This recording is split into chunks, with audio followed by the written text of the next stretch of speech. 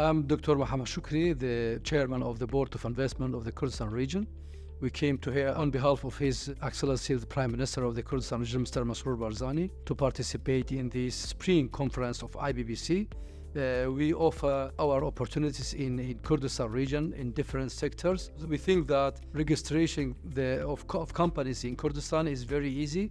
You can do it in one day because it is digitalized, and also according to our law, the number 4 for 2006, we take the 100% of ownership of the investors. Because of that, and many of the incentives we offer to the investors, we thought there is big potential for investors, especially in UK, to work in Kurdistan region. We have previously some of the successful projects like the International British University and Cambridge schools and another schools working in Kurdistan region, and we support them to be successful project and successful investment in the Kurdistan region. Our door is open. We told to the companies that Kurdistan region is opening their doors for investors in several of sectors, especially in agriculture, in industry and in tourism, infrastructures, building dams, building highways,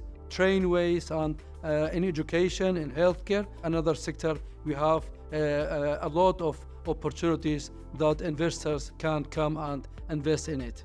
And we recently, before some weeks ago, we opened a new office of IBBC in Erbil, and I think it's the first one in Iraq as a whole. We give all our government support to IBBC, to their office, to work in the Kurdistan region. We offer in the technology side of investment in cooperation with the Prime Minister Office and an investment board and the Department of Information Technology. We offer many projects in technology and in ICT projects in Kurdistan region in the future. And inshallah, we will be in the digitalized government since the end of 2025.